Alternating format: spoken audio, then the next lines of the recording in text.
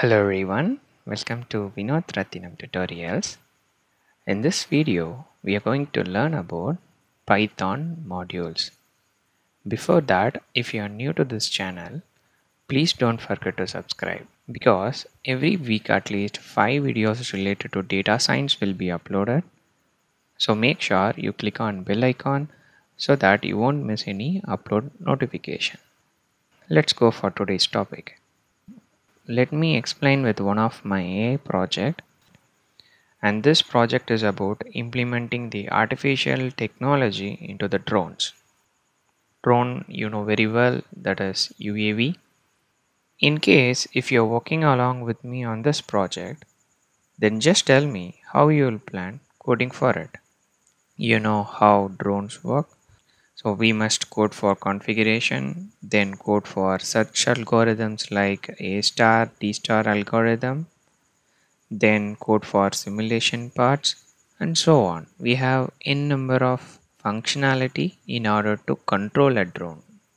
Now tell me whether you will code all these functionality in a single Python file or you will split the code into different Python file and link it together.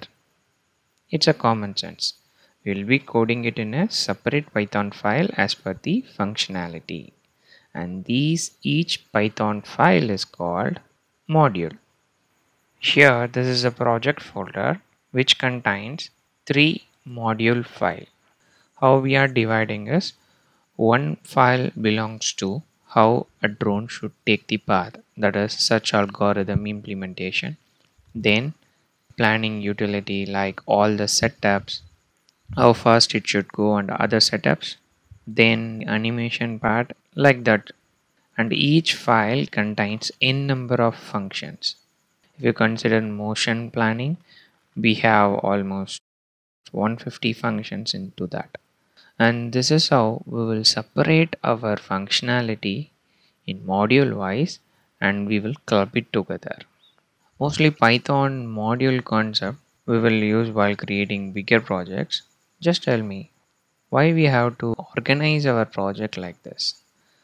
So first of all, splitting of a bigger problem into smaller chunks makes our work more easier so that another person can work parallelly. At the end, we can club it together. And second thing, we can reuse the functionality again and again. So you no need to code multiple times. You just create a file and you will call it using import keyword.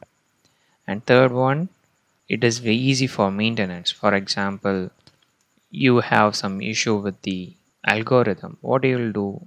If it is a single file, it is very tough for us to maintain, but if it is a separate file, it will be easy for us to know exactly which file it is, which function it is, so directly we can go and modify it. It means maintenance is very easier. Now we will create some file with simple Python program and implement those concepts. First step, we have to create a Python 3 notebook.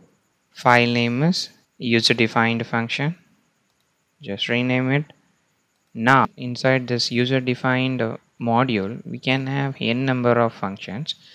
But for time being, I'm just including only one function, that is welcome user function, which we already learned.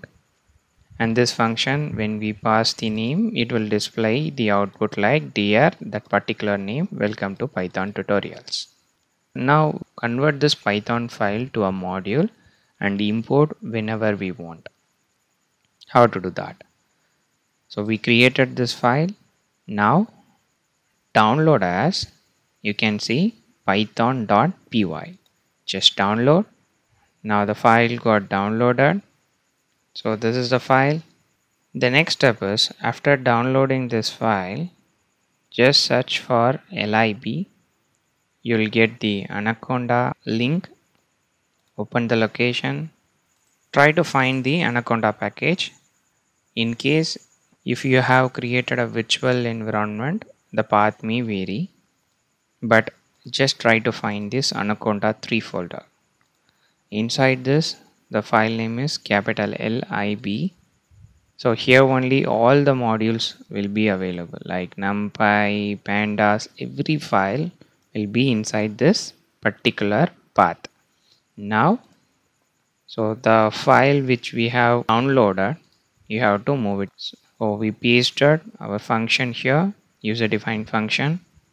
Now, in order to import, the keyword is import, easy to remember. Then we have to mention the file name. Press tab so that you will get auto suggestion. Check for user. We have user defined function, that is the module name. Enter. So we have imported the module. Now we can use all the functionality inside that module. So user defined function dot, press tab.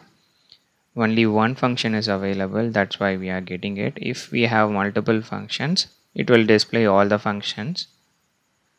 Welcome user, then pass value and execute. We got the output. It is now like reusing the module file. So you no need to code this functionality again and again. You have to just import the module. That's it. The next topic is import with renaming. Same example, I'm using it again.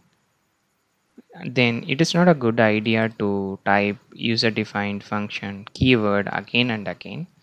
Rather than, we can use the alias keyword as, you can shorten it UTF.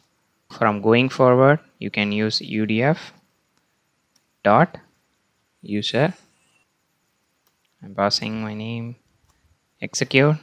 This way also it will work. Till now we have seen the user defined function. In addition to that, we have so many built-in modules like NumPy, Pandas, but now we will see datetime module. Import datetime as dt, so that dt dot, in this particular datetime module we have these many number of functions. I'm going to select for datetime dot now. This will display the date and time of the system. It is 21st early morning 5 a.m. One more example, in order to do the mathematical calculation, we can use math module, the value of pi. We are going to check the value of pi, so math dot pi. Run it, the value of pi is 3.141 and so on. Same way, you want to find the factorial of a number. The factorial of 5 is, I'm using format method, math dot factorial of 5. Run it, the factorial of 5 is 120. This is how we will use the built-in modules. If you want to learn about all the built-in modules, you can click on this link. We have n number of modules available in the Python. You can glance it one by one. You can implement all the modules as per your requirement. Then we have another way to import the module, that is using from keyword. For example, this math contain many functions, so uploading full functionality is not a good idea. It will affect our performance. So I will use from keyword, from module math, import the function pi. So we'll check how it's working. Then also it will work. Now from math module, only pi function will be imported, not full module. It means the performance will be literally good. Then another way, we can use this way also, like from math import star. Star means all the functions. Now math.py, run it, then also it will work. So when you use the star or asterisk symbol, it will load all the functions, but I already mentioned this is not a good programming practice, so don't follow this one. Just for knowledge purpose, I'm saying this one. Let's do a short recap. Python module is nothing but a file contains set of Python statement and a definition. We are separating each file logically to reuse it. In order to do that, first we have to create a Python file, then code all the functionality.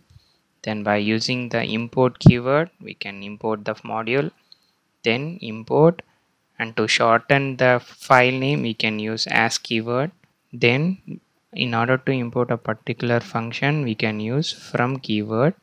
From module name, import that function, and also from module name import star also can be used, but this is not a good coding practice.